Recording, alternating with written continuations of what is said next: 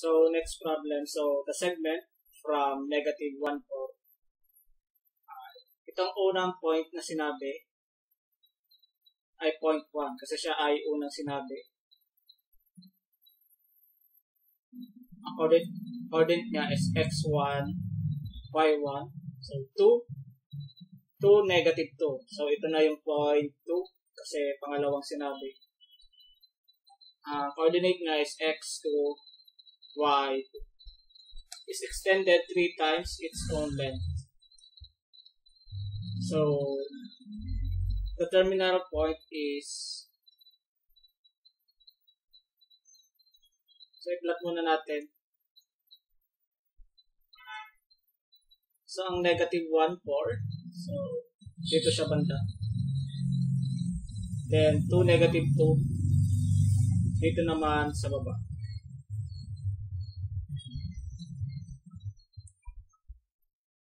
Ito yung point 1 kasi siyang unang sinabi. Then, point 2.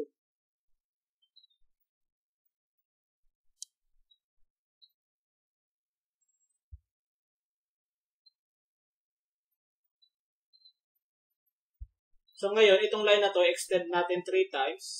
So, ang gagamitin natin formula. So, kung extend natin siya 3 times, so ang extension niya dito sa baba mapupunta. So, ang coordinate niya is point P. So, x and y yung coordinate niya. So, yan yung unknown. Ang gagamitin natin na formula is yung component method. So, x component muna. So, x is equal to scale factor times x2 minus x1 plus x reference. Then sa y is equal to scale factor y2 minus y1 plus y reference. So, ang scale factor natin ay 3. So, pinapalaki niya itong line na yan. So 3.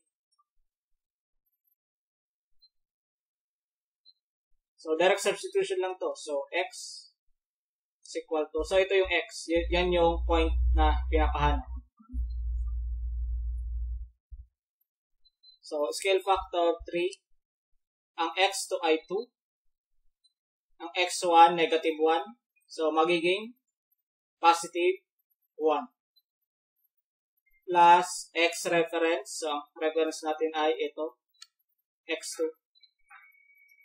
Kasi dyan magmumula yung point of extension. So, x reference natin ay positive 2. So, dito naman sa y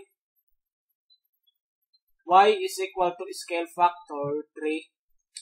y2 is negative 2. Ang y1, so negative 4. Plus y reference na, so negative 2. So, 2 plus 1, 3 times 3, 9 plus 2, 11.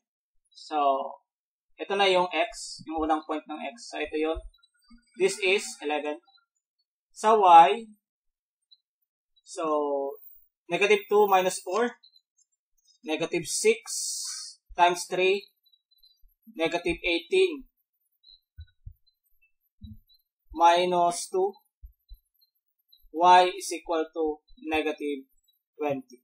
So, ang point nyon, point is equal to 11 and negative 20. So, ang answer ay D. So, ito ay change of x. So, yan yung distance x between ito. Point 1 to point 2. So, pinalaki natin ng 3 times. Plus, dito yung reference. So, dito natin pa-plus yung pinalaki natin. Ibig sabihin, dito magmumula yung extension. So, kung distance ito, so ito ay 3D. So, ibig sabihin yan, kapag nag-extend ng 3 times ang component, automatic yung distance mag-extend din yan. So, yan yung easy way ng pag-solve ng ganito problem.